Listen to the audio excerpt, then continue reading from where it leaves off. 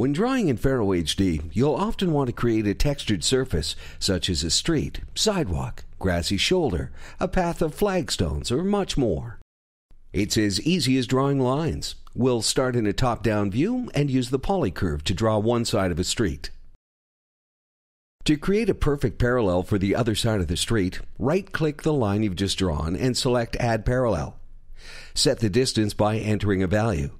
Make it a positive number to add to the west or a negative number to go east. Click Add to insert the line, and then click Close. We now have our street outline. Let's add a shoulder with the third polycurve. We have our outlines. Now let's fill them in with an appropriate texture. On the Draw tab, click the Surface Between Lines command. Select the first boundary line like the screen prompts, then click the second. Our street has now been surfaced. Let's add a texture. Select the surface to open the Properties panel for the surface, and then click the Texture box.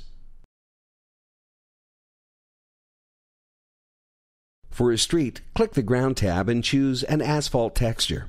Zoom in to see the detail of the texture. Repeat for the shoulder, first surfacing, then selecting a texture from the Ground tab. And there you have it. Thanks for joining us.